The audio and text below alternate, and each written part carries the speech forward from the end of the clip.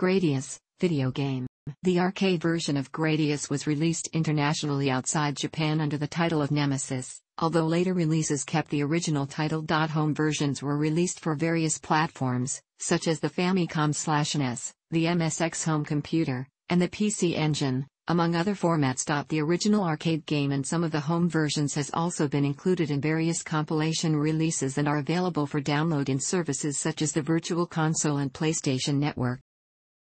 The player controls the trans-dimensional spaceship Vic Viper, and must battle waves of enemies through various environments. The game became synonymous with the phrase, "destroy the core," as the standard of boss battles in the Gradius series involved combat with a giant craft, in the center of which would be situated one to several blue-colored spheres.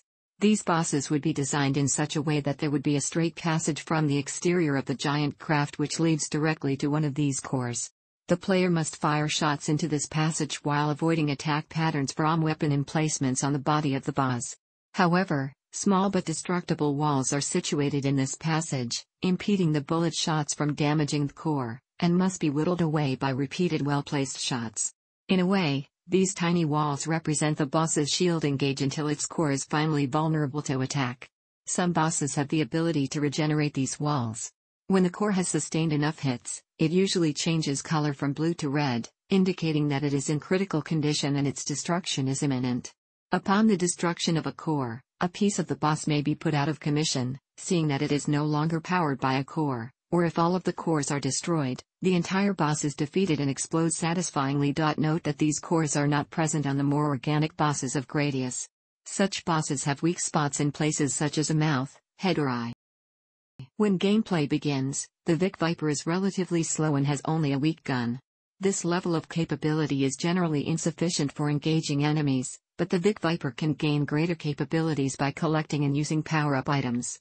While most arcade games utilize distinct power-up items that each correspond to a specific effect on the player character, Gradius has a single power-up item. The effect of this power-up item is to advance the currently selected item in a power-up menu that appears at the bottom of the screen. When the desired power-up is highlighted, the player can obtain it by pressing the power-up button, returning the menu to its initial state in which no power-up is highlighted. Ports of Gradius were also done for the Amstrad CPC, Commodore 64, Microsoft Windows, MSX, NEC PC 8801, Famicom/NES, PC Engine, Virtual Console, Sharp X1, Sharp X68000, mobile phones, Sega Saturn, PlayStation and Sinclair ZX Spectrum. The game went to number 2 in the UK sales charts, behind Feud. It was also released on Windows Store on December 20, 2013, Game Now in May 2014 and for PlayStation 4's Arcade Archives on January 25 Japan. The NES version of Gradius introduced a cheat code that would later become known as the Konami code, as it would be used in numerous future Konami games. In this game, inputting the code while pausing the game would grant the playership multiple power-ups instantly. A NES port was re-released for the Nintendo Switch Online on September 19, 2018 and worldwide, and update releases on November 14, 2018 in worldwide. Gradius was also converted for the Nintendo Versus Series arcade platform. It is identical to the NES version, but includes no cheat codes and allows the player to continue indefinitely. The arcade version of Gradius is included in the Gradius collection for the PlayStation Portable and in for the Nintendo DS. A version for the Game Boy was also released in 1990 under the European name Nemesis. It is the first portable game in the Gradius series and contains 5 levels which play similarly to previous Gradius games. Players select the stage and the number of available extra lives at the start. The game was later included in the compilation Konami GB Collection Volume 1, where it is titled Gradius. Gradius began development when series creator Hiroyasu Kikuchi was given a team to work with and asked everyone what kind of game they wanted to develop, to which they responded being a shoot-'em-up, with the intent of surpassing Namco's Gradius.